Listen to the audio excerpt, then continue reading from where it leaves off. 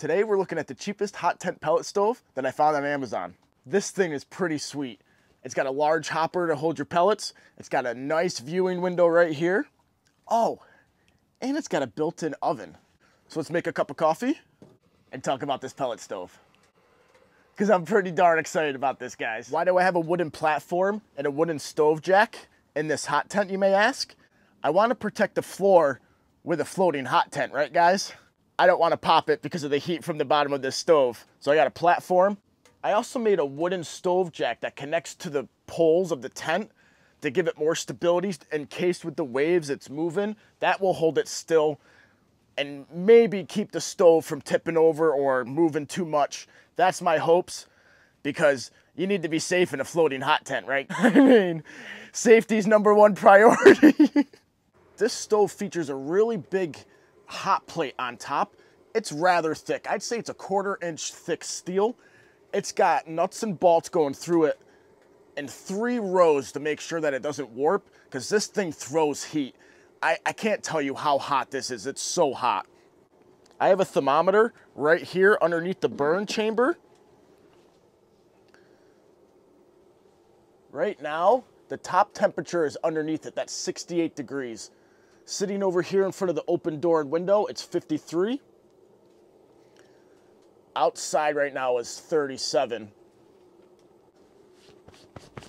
Ah! Oh, that's warm. Burn count 1. It didn't really burn me, but it was close. All the pipes, the hopper, and the pellet burner all collapse down to fit inside of the stove, and then the legs fold in to make a rectangular box.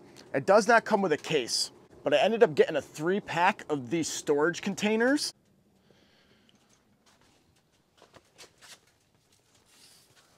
Oh boy, oh boy. So what I like about putting it in this box, it protects the glass. I put the back of it down on the bottom, and then the glass is facing up.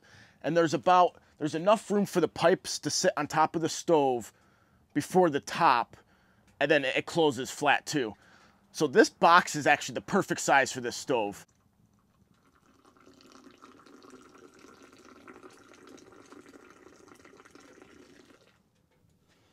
Already the oven's up to 400 degrees Fahrenheit. That's good baking temperature right there. On this end, you have the lighting door. I found the easiest way to light this stove is with a blowtorch. You just open the door, you start flaming the pellets, and they kick off. I want to say from lighting it to a full burn, it was about 1.5 minutes. It gets going really fast with the rocket effect. And what's cool about this stove, it's 2 chambers inside, so the flame goes this way. Ouch. Burn count 1. Whew. I didn't touch it. I was just close. So the flame goes this way. It goes through a port going that way. Then it comes along the back of the stove and then up through the chimney and out. Underneath the burn chamber is the ash catch. It has a damper. I haven't used the damper for the ash catch yet. I don't know why it's there, but when you fill it up with pellets, pellets do fall down into the ash chamber, and maybe that's why. Coffee's done. Cheers.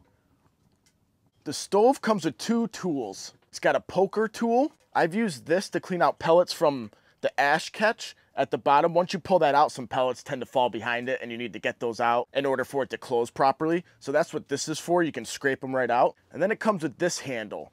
This is used to move the locks, the door locks, at this slot right here that fits in all of the little slots. The door locks and the dampers.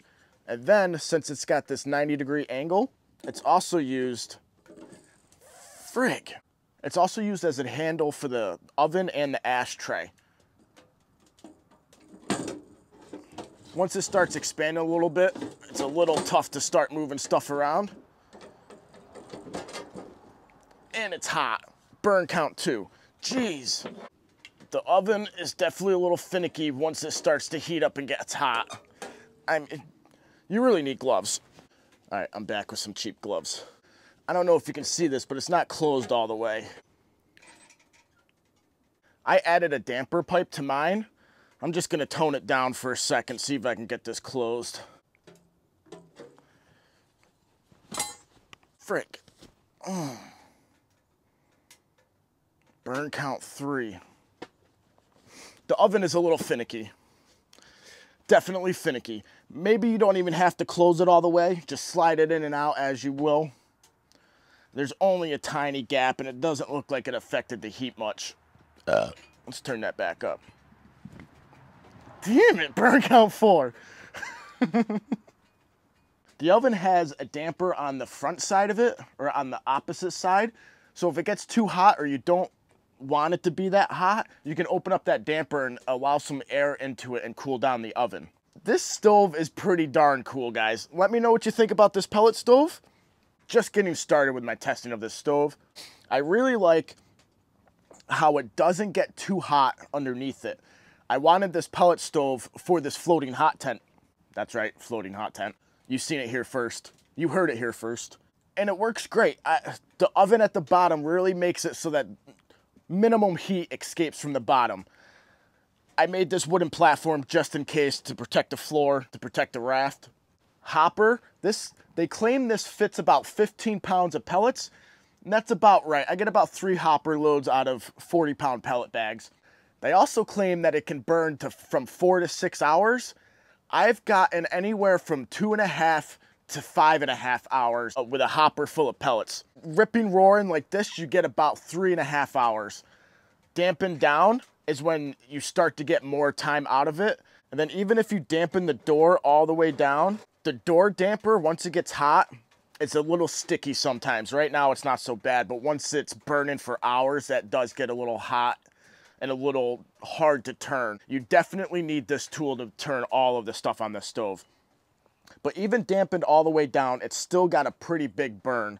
Speaking of the big burn, the flame pattern on this stove looks amazing. It goes across the window and then it spirals through the circle chamber into the back side of the stove, and it just looks really cool. There's a few things that I don't like about this stove. The pellet hopper, it all collapses down flat, right? And then it stores inside of the oven.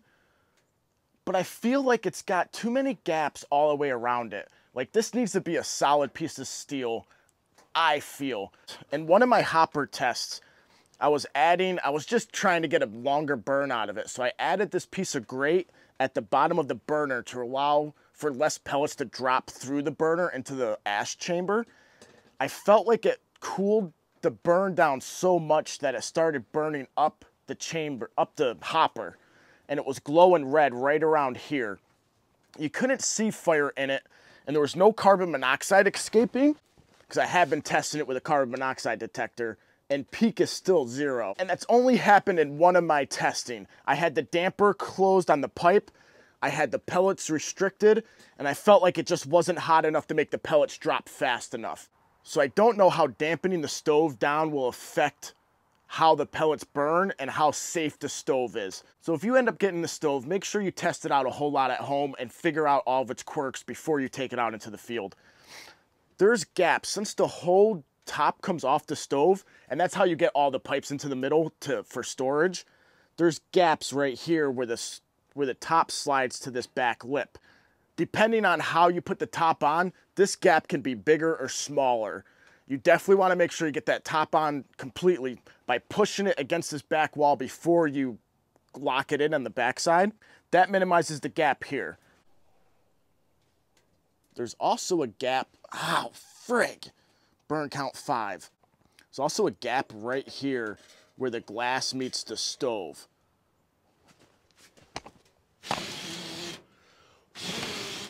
It sucks in air right there. I don't know if that's by design or if it's a flaw and it should be closed right there. I'm not sure. I first saw this pellet stove for sale by Nature Hike.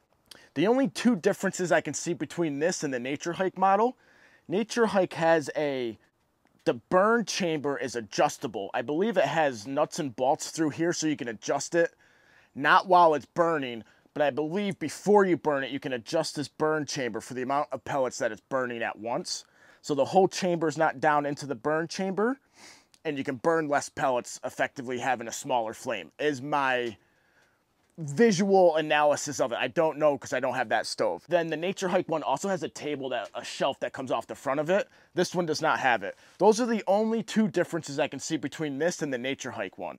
the Nature Hike pellet stove, is almost $700. This one I bought for $270 with $30 shipping, so it's $300. It's less than half the price of the Nature Hike one, and it's got two differences between the two. If you have the Nature Hike one, let me know. Frig!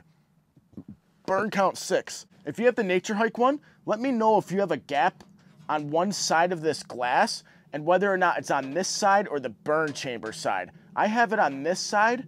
I don't know. Maybe the instructions tell me to flip it around. I'm not positive. Also, if you have the Nature Hike one, let me know how tight these pieces fit together. There's little gaps all the way around it. I'm assuming the Nature Hike one does that too, but maybe it doesn't. I may end up welding this solid in the future. I might, depending on my testing and how the pellets start burning without my modifications to it. This is just the start of my testing of this hot tent pellet stove. Let me know what you guys think. If you're interested in this stove, it's currently $300, like I said. I would jump on it before the price goes up if you're interested in a pellet stove, but definitely test it out and use it a lot at home before you take it out into the field, especially if you make a floating hot tent.